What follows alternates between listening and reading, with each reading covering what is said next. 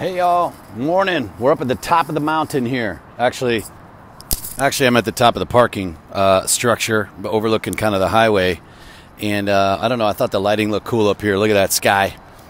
It's Joel, Pilka, with No Booze 30. Positive Life Company, crushing life, I hope. Doing the best I can. Now, I wanted to come on here real quick and just say this. Look, a lot of people will say, why are you doing it? Or why would I do that? Why would I take 30 days off? And the question should be is, why wouldn't you? I think the question should always be, why wouldn't I? You know, if you're running out of the house and you're thinking, well, should I bring my wallet? I'm just going for a quick run. You're going to try to list the reasons on why you should bring your wallet and try to convince yourself? No. It's why wouldn't I bring my wallet? Because all of those times you run out, next thing you know, you run into a buddy who wants to go to the coffee shop and you don't have your wallet or your phone or whatever it is you pay with these days. Same thing with one of these programs. Why wouldn't you try it? Why wouldn't you take 30 days off? Because it's hard? Because you're worried what people will say?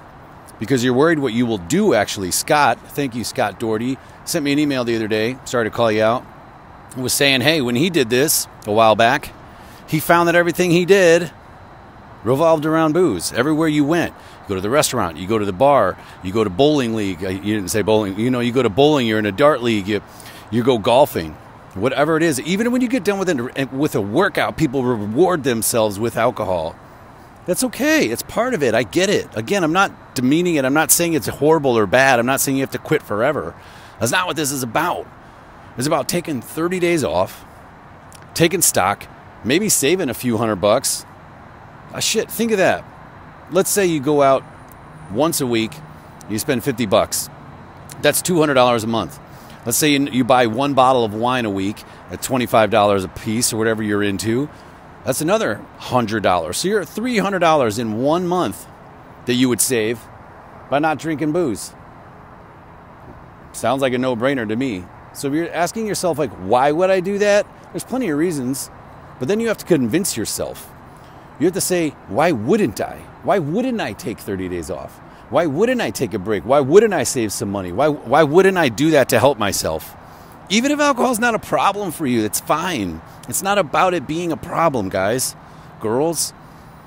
It's about removing this one thing from our life that can be a detriment, that can slow us down, that does cost money, that does get in the way at times of, you know, connecting with people, sleeping in late, feeling crappy and anxious and hungover and tired and achy, and just eliminating it for 30 days. Again, even if you drink 1 or 2 days a week or 1 day a week, or you buy one bottle of wine a week, it's still $100 to $200 to $300 to $500 that you could save.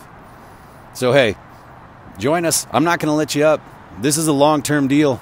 We're not giving up here. We're going to push out. We're going to try to help some people along the way. We're going to have some fun. I'll tell you what, you're going to find a lot of cool things in this program. It's not just about not drinking.